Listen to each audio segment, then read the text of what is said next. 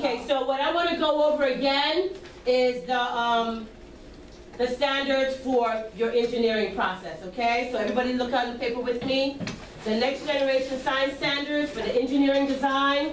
You're going to define the criteria and constraints of a design problem with sufficient precision to ensure successful solution, taking into account relevant scientific principles and potential impacts on people and the natural environment that may limit possible solutions. Okay, so this is what you're doing with both your biomedical engineer for breast cancer research in the classroom and the Get a Grip.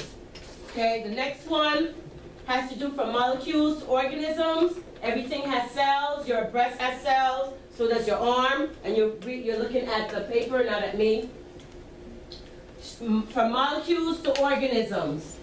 Structures and processes use arguments supported by evidence for how the body is a system of interacting subsystems composed of a group of cells. You have to know how your arm works. You have to know the anatomy of your arm. Okay? Because I'm going to ask about that. Okay? As far as the breast tissue is concerned, I've been working with them diligently, so they're very well versed on that tissue structure.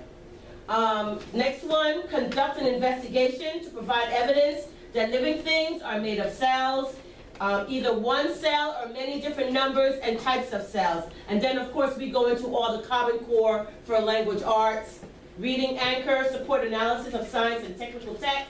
So you should have done an expansive research on your projects. Write arguments to support claims with clear reasons and relevant evidence. When I ask you questions about your design, you must be able to articulate the evidence behind it. Common Core standards for technology. You're using what kind of technology? The 3D printer, your laptops at home, your smartphones, a printer, all right? So technologies of wide arrangements of a whole lot of things. First question, who want to read a DOL for me first? Go ahead, Oifa.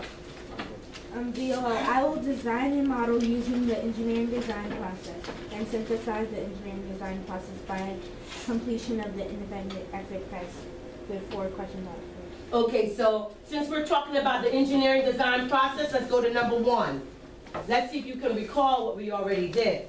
What is the purpose of testing the prototype in controlled and actual conditions in the EDP? What step is that? What number is it in the engineering design process? And what is the actual statement of the step? Alexandra.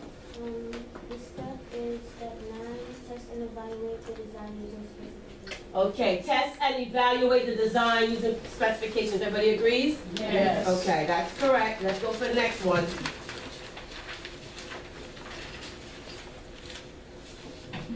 What are the biomedical engineers considering when reassessing the validity of the design criteria and making adjustments to the design brief if necessary?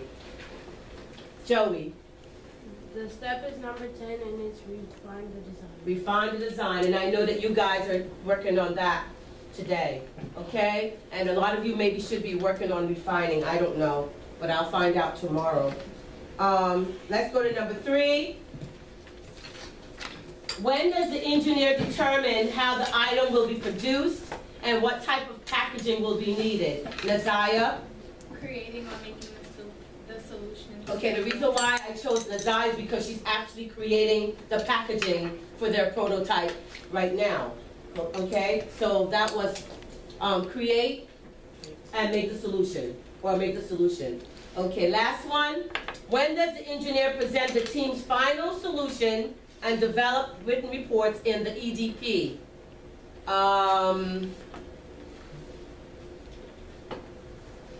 Tiara. Step 12, communicate processes and results. Okay. Now, when you start designing your board tomorrow, what do you think is the first thing you need to put on your board as far as the step for the engineering design process?